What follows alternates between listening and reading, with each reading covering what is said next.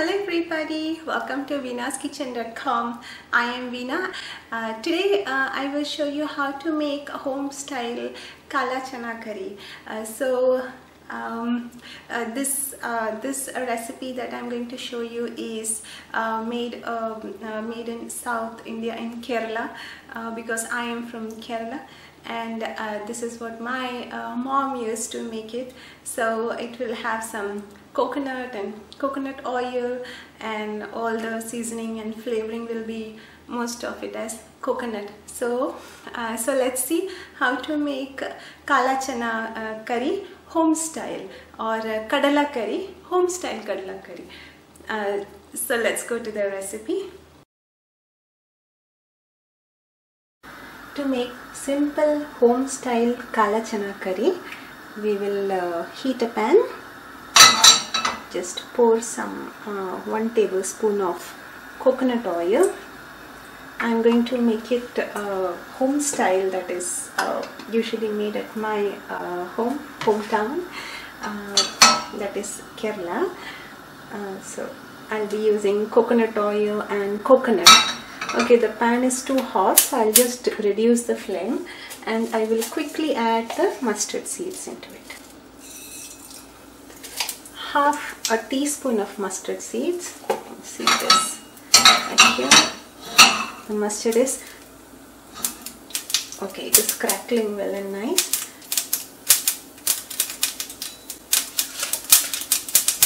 Wow.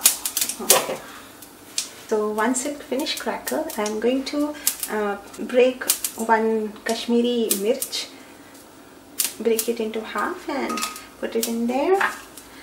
Add a few curry leaves.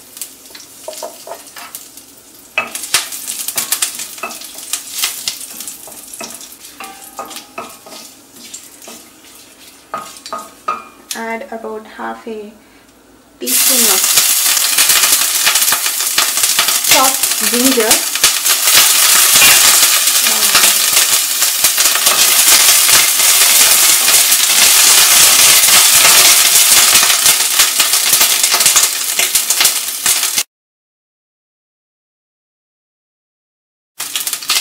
So the reason I am adding ginger into it is that it will fry well in the coconut oil and give a delicious flavor to the dish. And now let us add about 1½ finely chopped onion.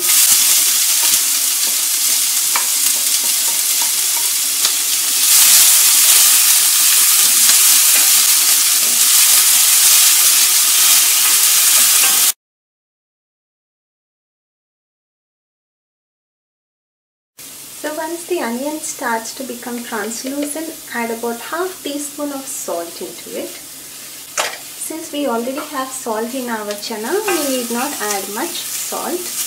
Just for the vegetable in the seasoning, we are sprinkling some salt. We'll allow the onion to turn light golden brown in color.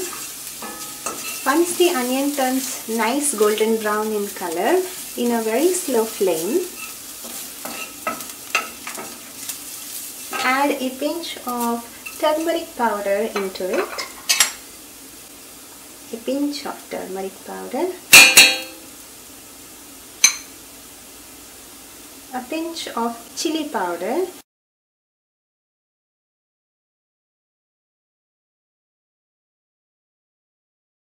If you are someone who likes spicy food, you can add about ½ teaspoon or 1 teaspoon of chili powder. Saute well so that the masalas become nice and roasted. Okay, now the aroma of turmeric has spread. I am going to add ½ teaspoon of garam masala into it.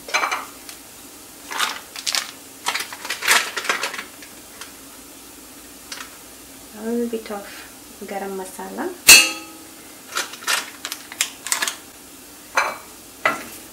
Now the aroma has spread well and nice.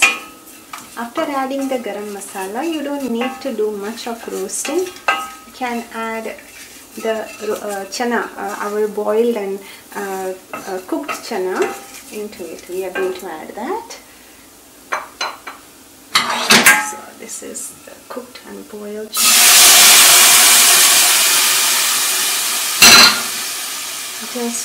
I've not added extra water in it.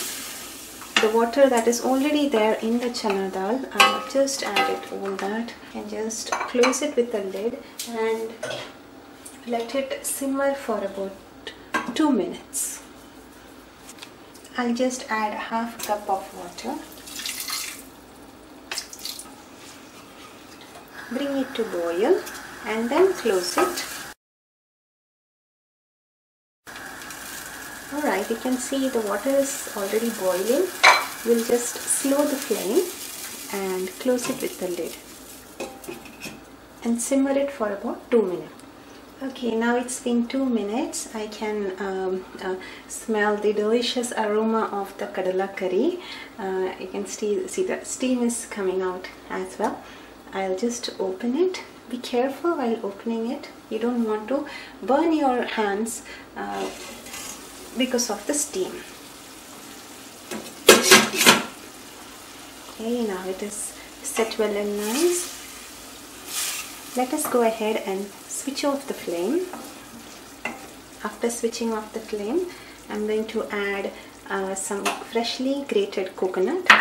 Just a handful of freshly grated coconut.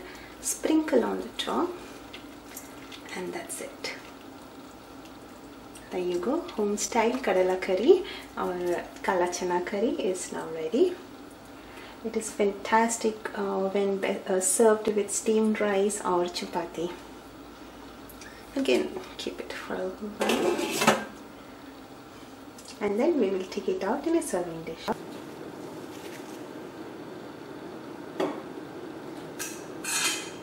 There you go. Delicious kadala curry is ready to be served. Delicious kadala curry is ready to be served with chapati or steamed rice. I hope you enjoyed watching this video as much as I enjoyed making this and tasting it as well. It turned out to be very delicious, though it is very simple to make. Please do give it a try. It doesn't take much. Whatever ingredients is available at your home, you can definitely try it out with it.